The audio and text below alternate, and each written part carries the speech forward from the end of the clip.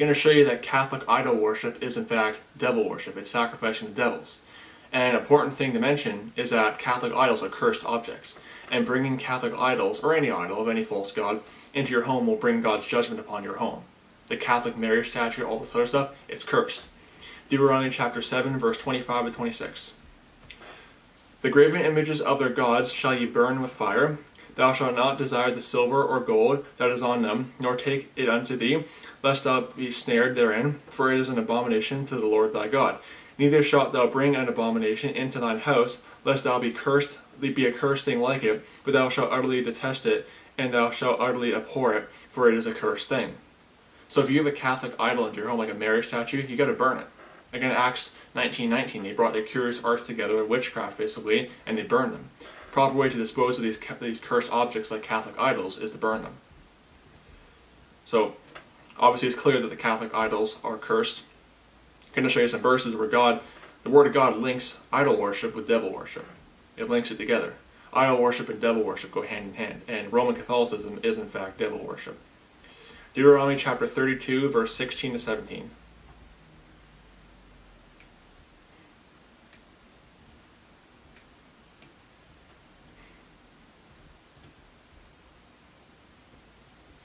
They provoked him to jealousy with strange gods. With the abominations provoked they him to anger. They sacrificed unto devils, not to God, to gods whom they knew not, and to new gods that came newly up, whom your fathers feared not.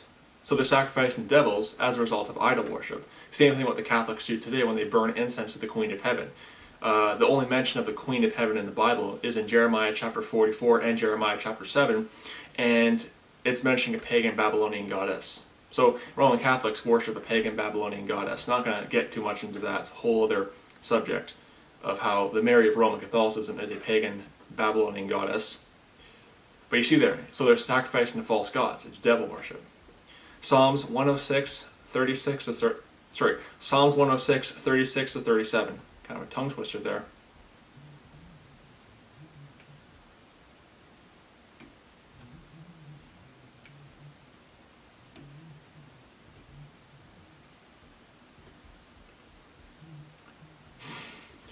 And they served their idols, which were a snare unto them, yea, they sacrificed their sons and their daughters unto devils. So again, when they're serving idols, they're getting into devil worship. No different from what the Catholics do today.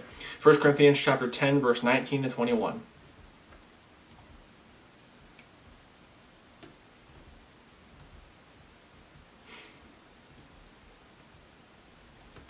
What say I then, that the idol is anything, or that which is offered in sacrifice to idols is anything? But I say that the things which the Gentiles sacrifice, they sacrifice to devils, and not to God. And I would not that ye should have fellowship with devils. Ye cannot drink the cup of the Lord, and the cup of devils. Ye cannot be partakers of the Lord's table, and the table of devils. So it's blatantly, when these Catholics are burning incense, and again, any false religion, whether it be Islam with their black pagan Arabic cube over in the Middle East, or their pagan moon god Allah, or you got the Hindus or whatever, you know, Judaism with its wailing wall. It's devil worship. These Catholic idols, and again, any false religion, devil worship. Revelation chapter 9, verse 20.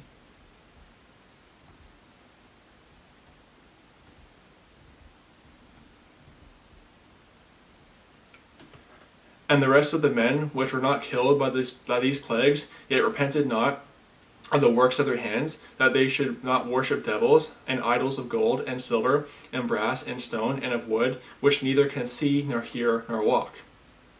So it's funny, well not funny, it's tragic, but even after, you know, it is funny in kind of an ironic sense, which basically even as they're being judged, there's like by these locusts who come out of the bottomless pit, they're still not repenting of their idol worship, which is again linked with devil worship.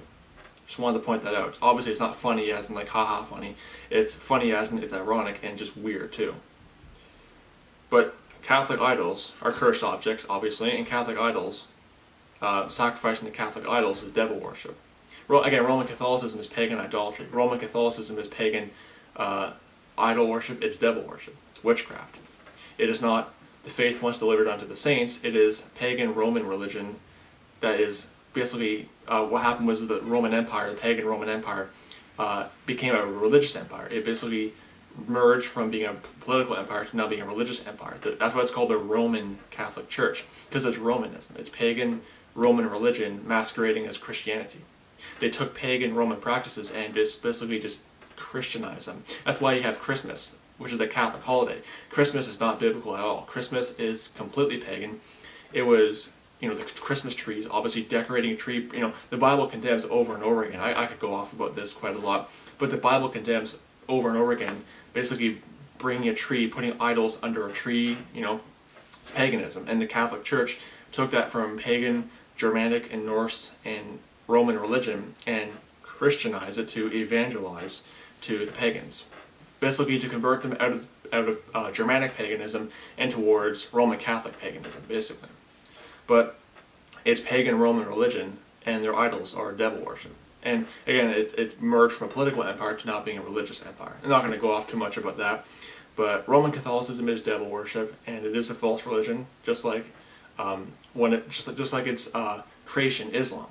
Roman Catholicism created Islam, which is funny because Islam is essentially just Arabic, pagan Arabic religion, pagan Arabian religion, mixed in with some Old Testament stuff, and New Testament too.